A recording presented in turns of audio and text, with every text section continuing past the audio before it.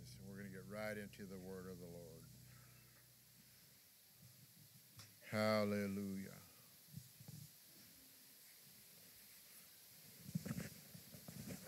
Thank you, Jesus. Can you guys hear me?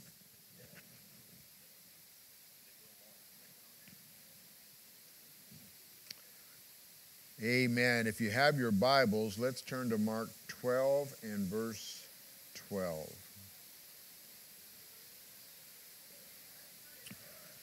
Mark 12 and verse number 12. Thank you, Jesus.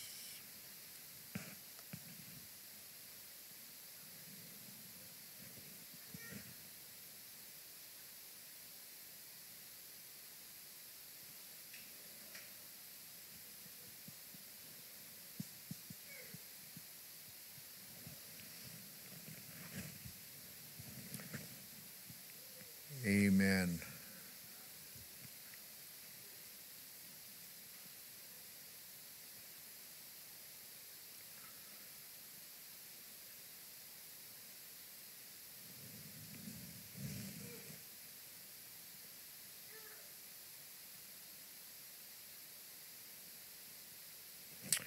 Mark 12, verse number 12, and the Bible says, "And they sought to lay hold on him, but feared the people, for they knew that he had spoken a parable against them. And they left him and went their way." And they left him and went their way. Lord Jesus, I thank you for your word tonight, Lord, and I ask you to help me tonight. Amen. I ask you to help me to deliver this the way that you gave it to me. And I thank you in Jesus' mighty name. Amen. You may be seated.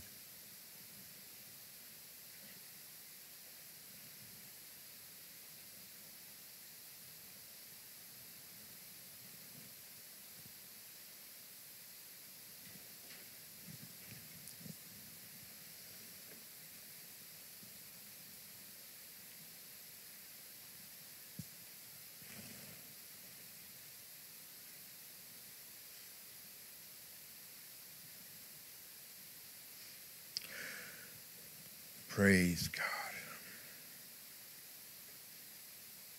One of the most eye-opening realizations in my life, the things that I have come to the conclusion, is when reality slapped me right across the face.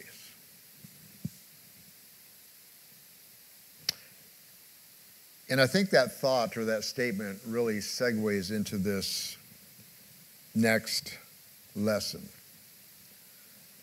During our previous lesson, if you remember, we learned about loyalty and we learned about boundaries, respecting one another's property. And the reason why we respect one another's property is because everybody has rights. Everybody has a right to their privacy, I guess I could say. We discovered when a person is loyal in their relationship with someone else, they are being good stewards of God's vineyard.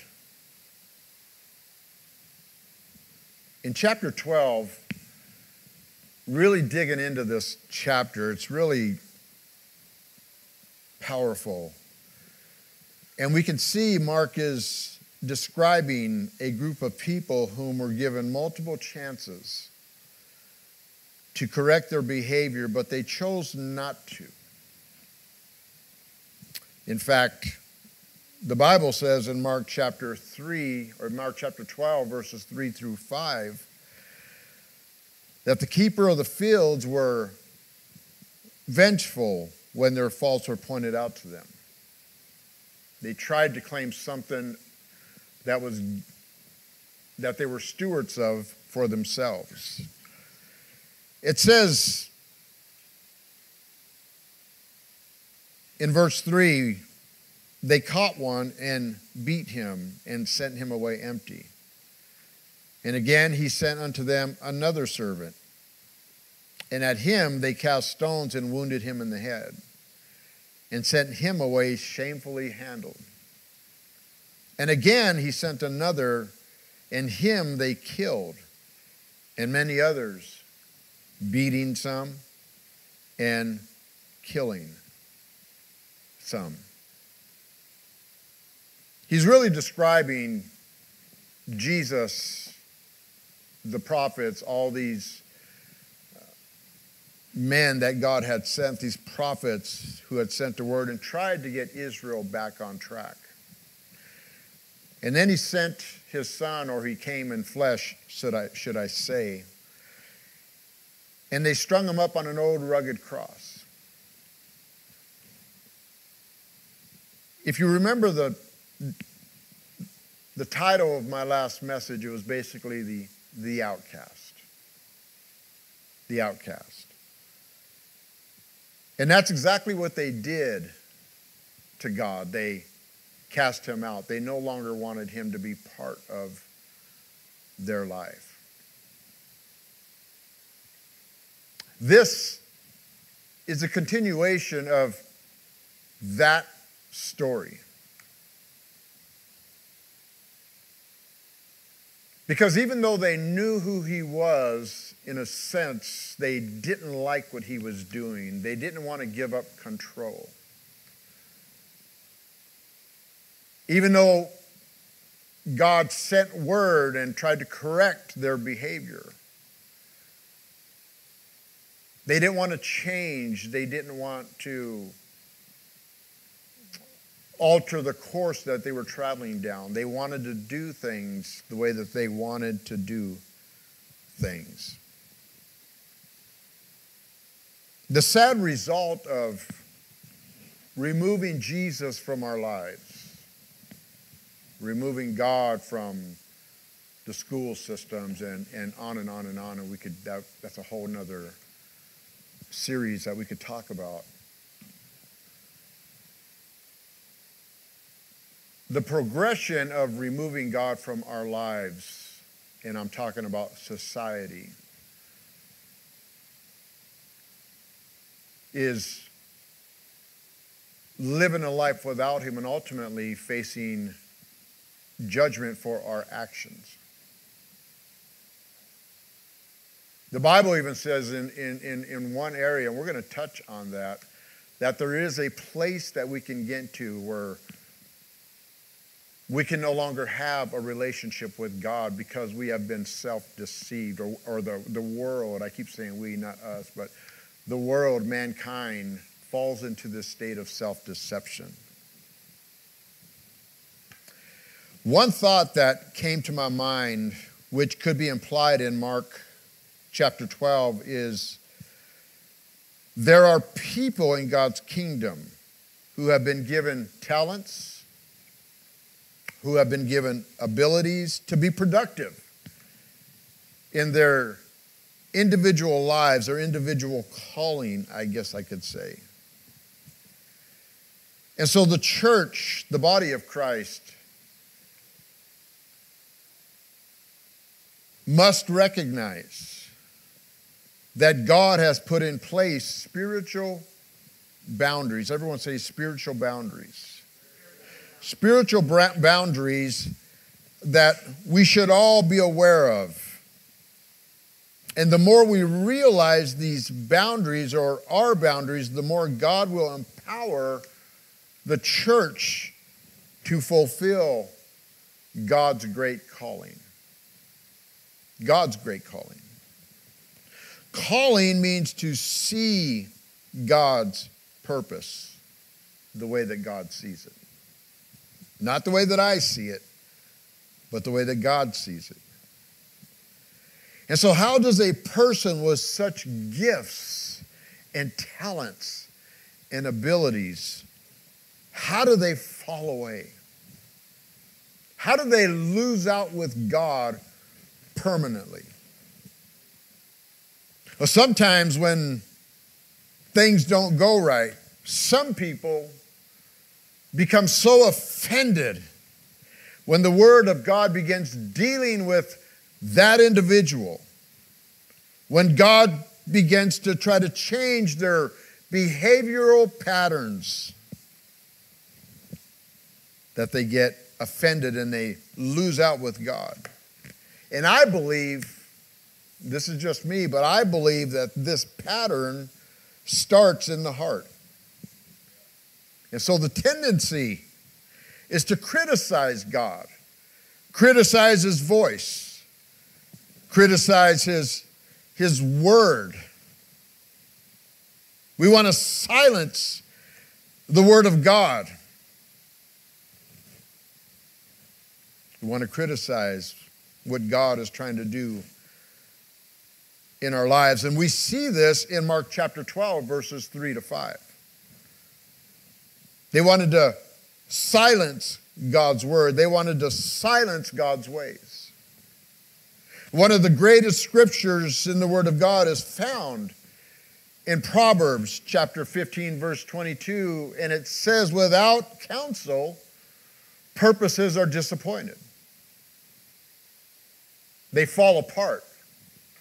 There's no value. There's no foundation. That's why we need a multitude of counselors. Because within a multitude of counselors, God's purposes become a reality. They can be established. They are stable. And that's because God's word speaks to us, the church, through many avenues. God uses many voices, but there's only one source, and that's God Himself. If you've ever been through the Search for Truth Bible study, and I recommend that we all go through that a couple times, that there are 32 writers who were inspired or God breathed, God's breath, God breathed into them to write thoughts on ancient parchments. And those words were written so they could eventually guide the church, His people, through years and years of history. Without the Word of God, we would be lost. Amen. We wouldn't know how to hear God's voice. And the Word of God is God's mind on paper. That's all it is. And it's alive and it never dies. It's constantly reaching and it's constantly teaching. It teaches us about these spiritual boundaries on how to act and how to listen, how to live for God the way that God wants us to live. Praise God. We try to take our life in our own hands, but God wants to teach us how to walk in His ways, His thoughts, His beliefs.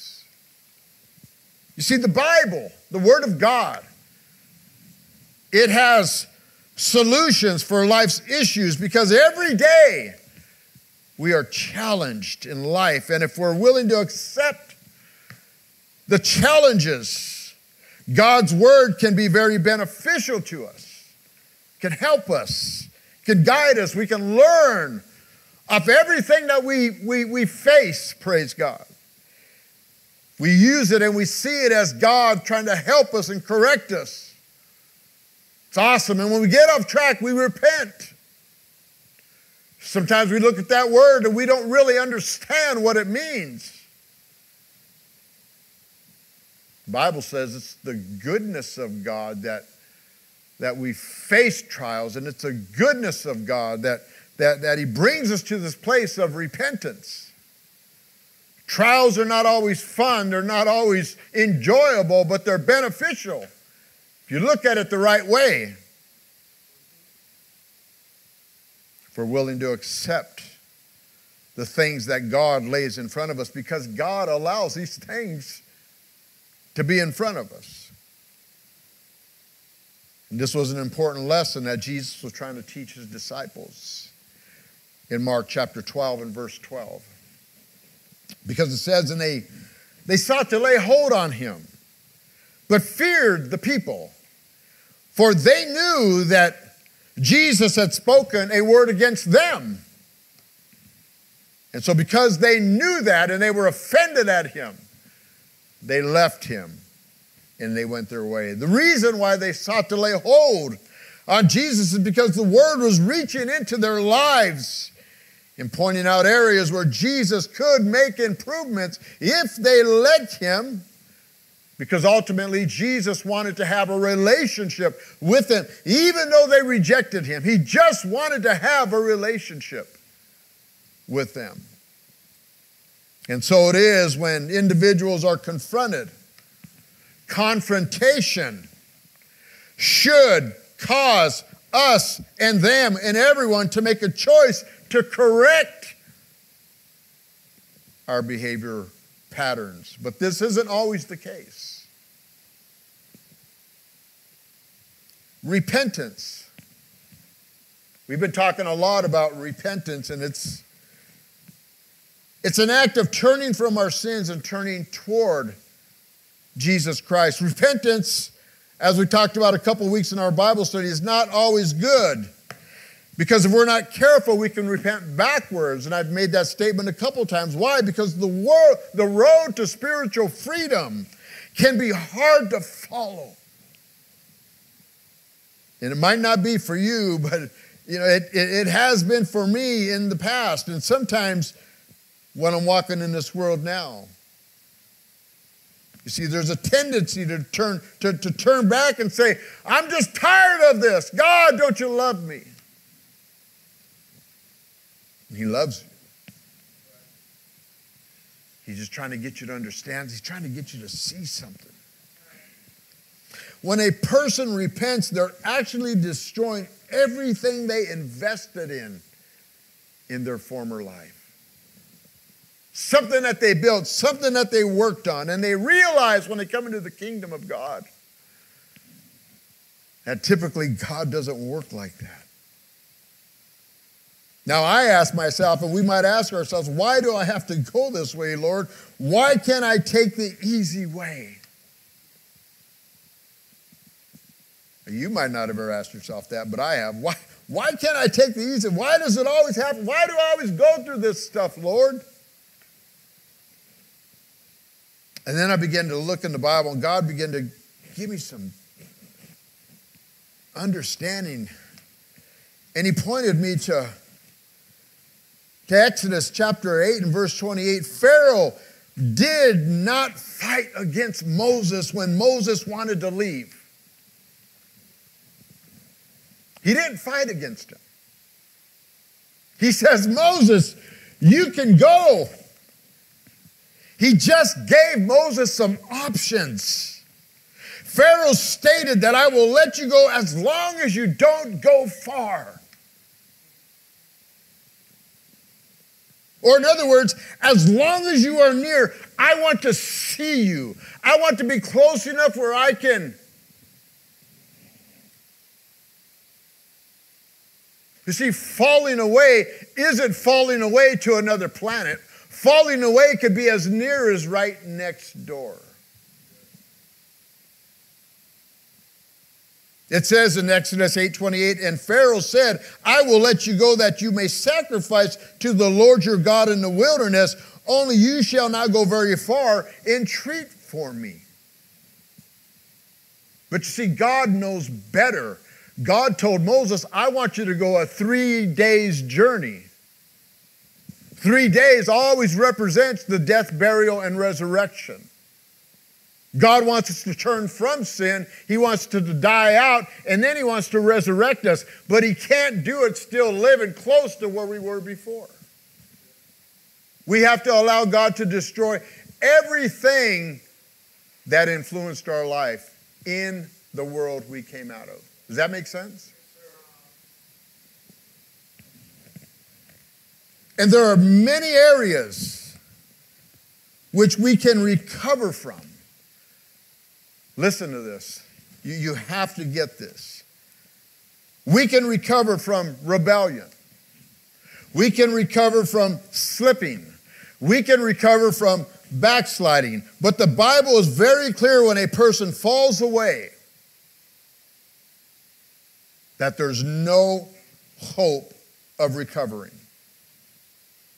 Hebrews chapter 6, verses 4 through 6 said it is impossible to find your way back because they have allowed themselves to be deceived into believing they're okay when they're not.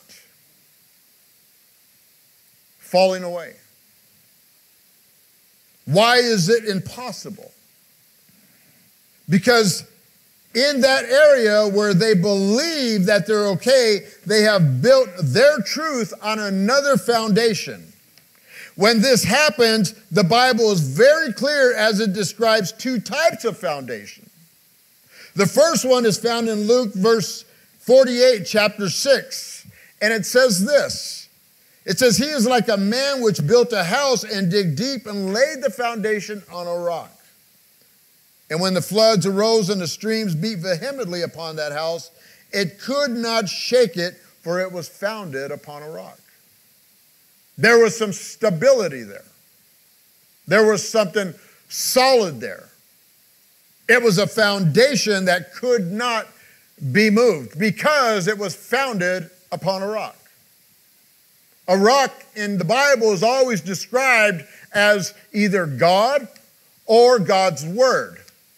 And when your life is founded upon God's word, you are building on a solid foundation.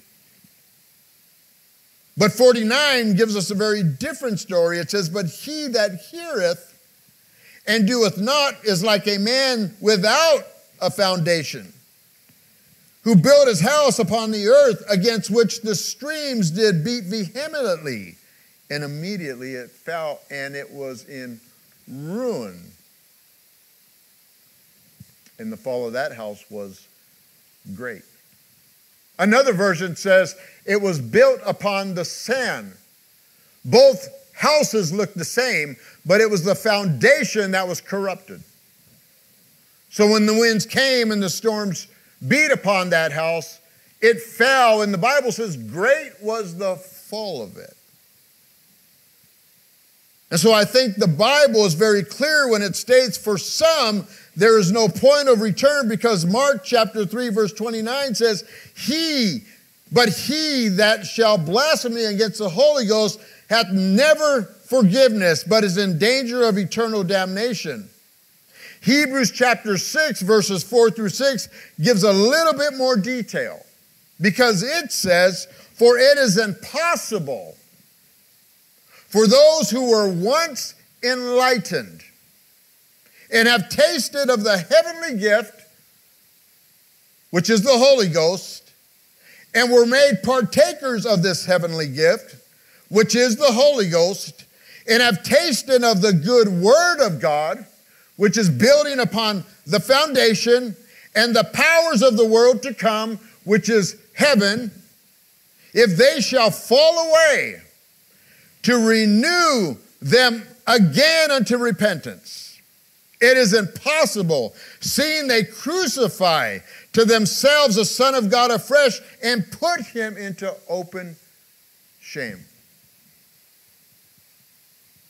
In other words, he's saying, because people don't realize what God's word is doing for them, they continually go back, and they're never able to have a stable relationship with God, because they never let the word of God influence their lives. And so they're constantly in the church, out of the church, in the church, out of the church. And the Bible says every time we come back and repent, it's like putting Jesus back on the cross. It's like forsaking everything that he did. And Paul says in Hebrews, I believe it's chapter 5, verse 12, that you have to be taught the word of God over and over and over and over and over again, because they're never able to come to the understanding They're never able to grow. He's always having to give them the bottle of God's word. They can never chew on meat. They can never grow. And therefore, they always struggle and they always go through trials. Every time something comes into their life,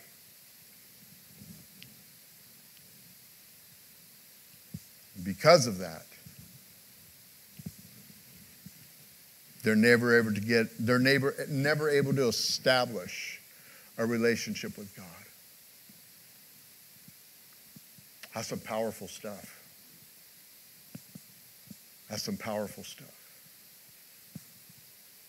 And then they begin to build something next to what was already or should have already been established in their life. That word fall away in the Greek simply means near, to build something near, to build a substitute. It looks like the same house. It feels like the same house. It brings you joy probably like the same house. But the Bible is implying that that person is living in a state of self-deception. Because now he can do whatever he wants. He doesn't have to listen to God's voice. And God sends him word again and again and again and again. And eventually, Jesus becomes an outcast. And that individual can never come to a place where he could be saved because he's already made up his mind what he's doing is perfectly fine.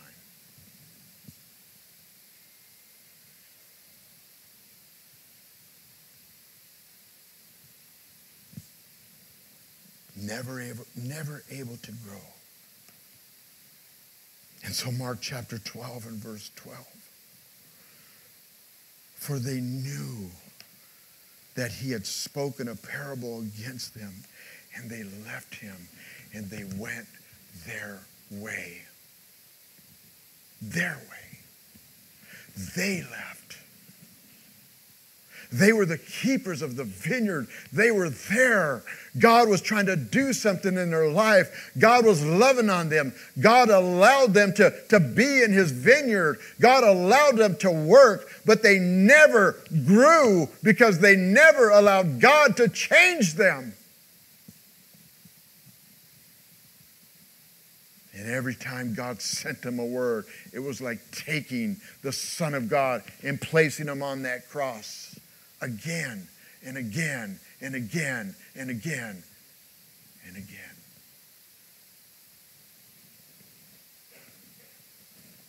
So the writer of Hebrews is stating that the reason why it's impossible to be restored is because those who have fallen away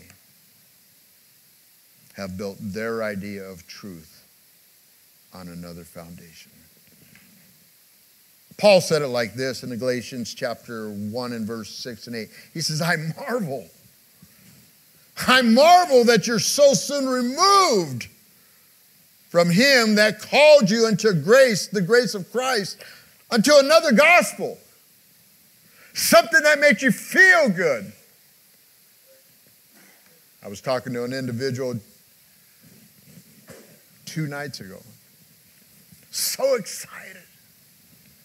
He was so excited, so on fire for God, or what he knew about God.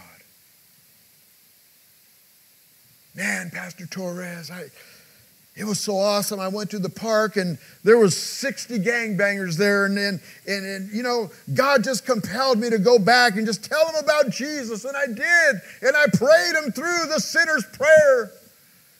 And in my heart, I was grieving. Because now these individuals that believed they were saved might not ever come to the realization that they are missing the most important thing, and it's that heavenly gift. And how many people has this man altered the lives of individuals that are hungry and looking for God, and someone comes and tells them, all you got to do is accept Jesus as your personal Savior. And I'm just saying, salvation is much deeper than that. It's not superficial, my friend. It's deep and it's powerful, and it's something that you can root yourself into.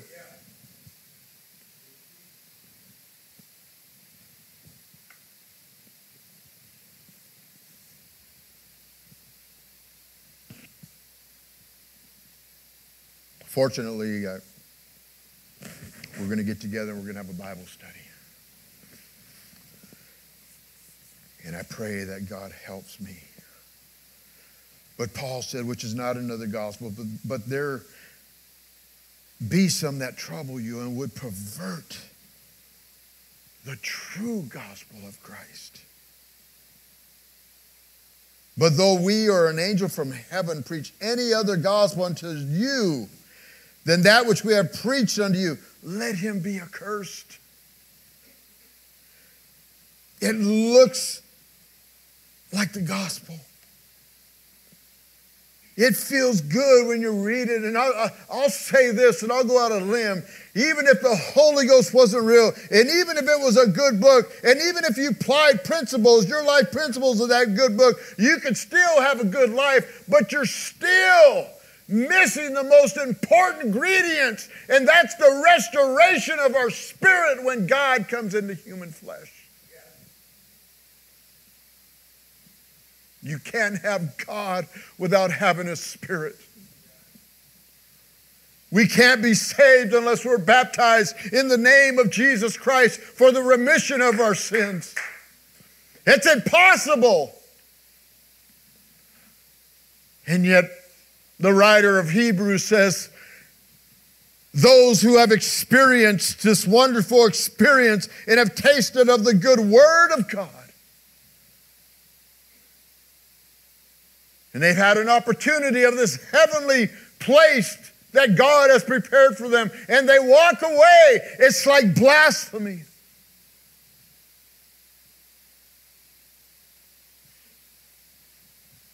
It's like blasphemy.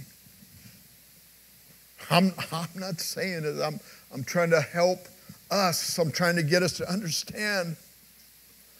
There are people in our world today that need foundational teaching. They need truth, praise God. You see, my friend, it is impossible to reinvent the wheel. It is impossible to reinvent the first principles of God. It's impossible to reinvent God's word because God's word is the beginning of this entire structure that Jesus Christ is the chief cornerstone of. You have to build everything on Him. He is the foundation. There's not another foundation. He's the only foundation. And the foundation that He laid, we build upon that foundation. It says we leave the first principles of the foundation. What that is really saying is we don't go and do it over and over and over and over again. We grow and we develop and we mature off what God has taught us and how God has saved us, praise God. We don't go back and try to do it again, praise God. We believe God and we believe in His word, praise God, and we grow from there. And as we grow, we feed on the milk and we feed on the meat and we leave the milk, and we ought to be teachers instead of constantly having someone teach us. And that's what Paul was dealing with. That's what Paul was dealing with in Hebrews chapter 5 and 6. Ephesians 2:19 It says, now therefore we are no more strangers and foreigners, but fellow citizens with saints and of the household of God. Ye are built upon the foundation of the apostles and the prophets, Jesus Christ, which is the word of God, being the chief cornerstone, in whom all the building fitly framed together groweth, mature together unto a holy habitation, a holy temple in the Lord, in whom ye, all of us, it's a plural, ye also are builded together for a habitation of God through the Holy Ghost, through his Spirit. Anytime anyone has ever built anything for God, they have to understand the letter, the word of God, the ABCs, if you will, of God. 2 Corinthians chapter 3, verse 2 says, ye are epistles. You are words. You are letters written in our hearts, known and read of all men. For as much as ye are manifestly declared to be an epistle of Christ, ministered by us, written with ink, written not with ink, but with the Spirit of the living God, not in tables of stone that cannot be altered, cannot be changed, cannot be molded, but in fleshly tables of the heart where God can transform us and help us. 2 Peter 3:9 says, the Lord is not slack. He's not slack. He doesn't say something just to say something. He's not slack concerning his promise, as some men count slackness, but is long-suffering to us. We're not willing that any should perish. He is withholding judgment, but that all should come to repentance. In other words, if we mess up and God has given us a promise, God doesn't take that promise from us. God wants us to realign, and God wants to give us that promise, but we have to repent. We have to turn from our way and turn to God. And when we do that, we are in a position for God to continue the process of blessing us with the promise that he first gave us. That is so awesome. That is so awesome. That's so awesome. Thank you, Jesus. I have a promise. And I don't know when that promise is going to be here. But God is not slack. Amen. Isn't God good? God is so awesome. He's so good. Praise God. He wants to bless us, and he wants to help us be beneficial, praise God. But we cannot allow ourselves to be affected by things that we don't understand. Just stay in the process. Stay in the work of God. Look at life through the eyes of eternity.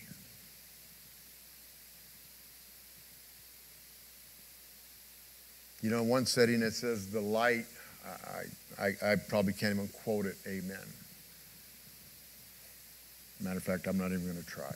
Amen. There's something about the light as it enters in, amen. It basically shows us what we're made of, amen. So whenever you react to somebody, that tells me what's on the inside of you. Is your vessel full of light? If it is, it's going to protrude beautiful things and nice things and healthy things. If it's full of darkness, then that's going to be the result. I want good things for the people of God. I want good things for my family. I want good things for the world. I want people to see that that this church, amen, is a good church, amen. It's a healthy church. It's a church that believes God, believes God's word, that is founded on the word of God. Amen. Do you want that tonight? Amen. I could go so much further, but I think we're just going to go ahead and stand. Amen.